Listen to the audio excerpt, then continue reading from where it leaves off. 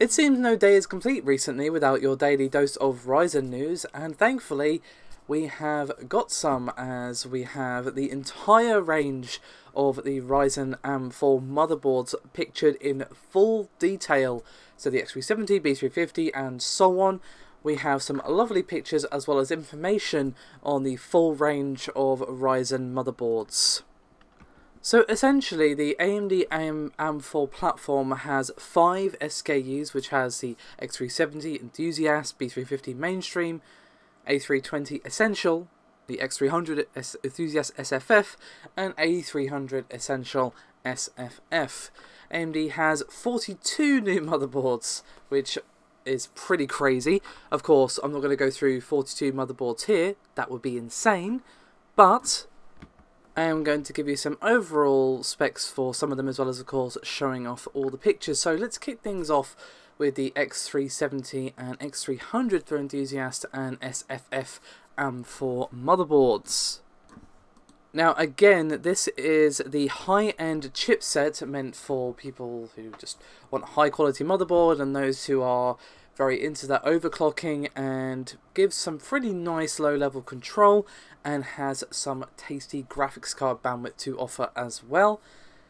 AMD is, of course, referring to the max PCI Express lanes when it's referring to bandwidth, and this is the only chip in the stack that actually supports multi-GPU.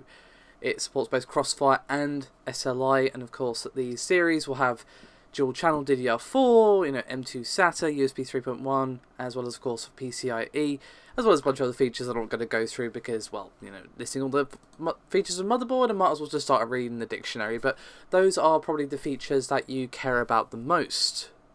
Now, of course, I mentioned the overclocking support on the X370, and again, it does have full overclocking support with a quite sophisticated GUI that will allow you to just overclock with ease, really, which is all you really want. Just making that process a bit less painful, a bit less time consuming is always good. And of course, as with any overclocking, it will undoubtedly still require a bit of tweaking to get the best results. Now, as for the B350, that also as well features overclocking support, but does have lower lanes compared to that of the X370, since AMD has the belief that a lot of users aren't going to be going multi-GPU in this particular area. However, compared to its AM3 Plus predecessor, it does have a 70% power reduction, which is also really nice, and we also have a improved DDR4 memory controller, which of course has 22% more bandwidth compared to DDR3, which is nothing to sneeze at. Now, of course, that leaves us with the A320 and A300 for both Essential and SFF AM4 motherboards. Now, these are, of course, the low-end chipset and is basically just your Essential platform, and replaces the 760G and A68H based platforms. Now, most of the features from the B350 are going to be here, but there's not going to be any overclocking support on these motherboards. However, we do still have, 4 PCIe Gen 2 lanes, and of course USB 3.1, so on and so forth. So these are your more sort of basic, yeah, they work, but there's no extra fancy features motherboards for those who are looking for a cheaper but still efficient Ryzen build for the future. And of course, the A300 is for the smaller form factor, which is what SFF means, obviously, and generally HTPC builds, and has the best efficiency when it comes to both power and space in the entire product stack. And this has apparently been exclusively built for the SFF niche. Now, again, this does have limited functionalities, but will be extremely cheap to, again, allow not only for these SFF setups, but to, of course, just get a Ryzen build off the ground just for a little less investment.